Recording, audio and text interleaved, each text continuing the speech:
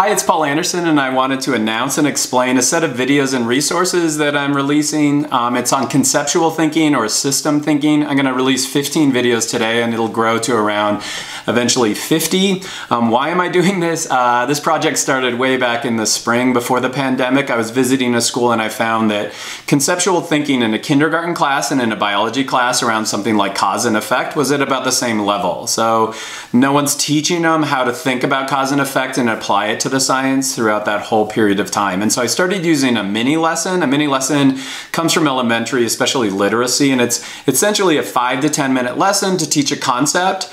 I started using concrete manipulatives so that we can learn at a concrete level what something like cause and effect is, and then we can apply it to the science that we're doing. And so I've been working on this all summer and into the fall. So for each of the concepts, I've come up with one object. So like for systems, there's going to be a boundary and components in the system, and we dig into how the system works together, or structure and function. We can get a concrete understanding of the structure and the function, and then how those two things fit together.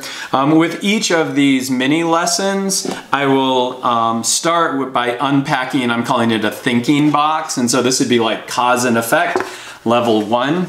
Within each of the box in the video, I'll talk about the object that represents the concept. So this green arrow represents cause and effect. I then identify the different concepts like cause and effect and how they're related to each other.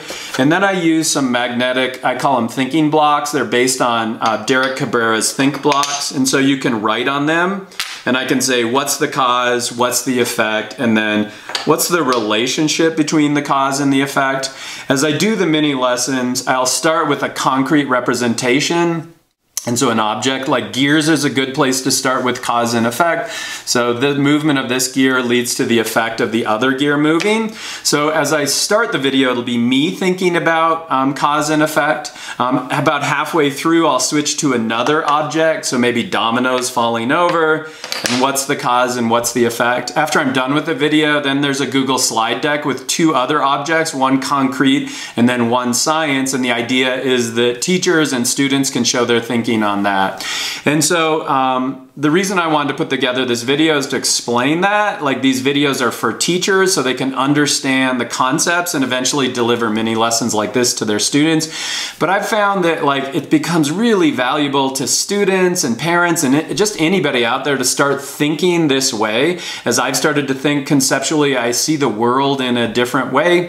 So I'm not done yet. This project is going to roll from the spring and into the summer, but I would encourage you to watch the video, try to use the Google Slides to show your thinking, and then try it with your students. Like any of the things I think in the internet, you can think you're learning by watching a video like this, but you don't really learn until you try it, until you look at some new phenomena or something and identify what's the effect, what's the cause. So for example, in a biology class, I think mechanism is the most important thing that we could teach our students. How do we go from cause to mechanism to effect?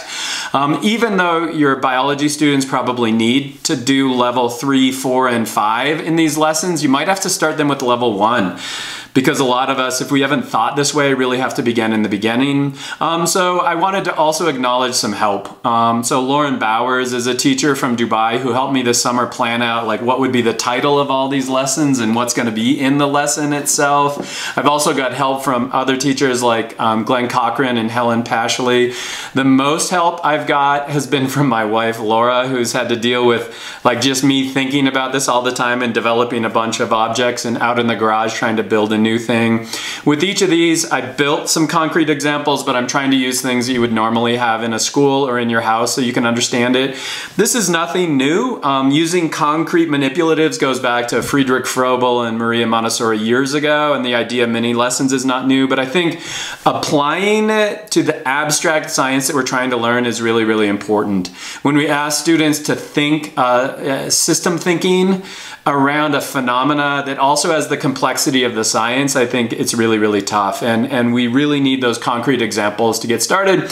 So I encourage you to watch the videos, play with the videos. I'd love feedback as always, and I hope that's helpful.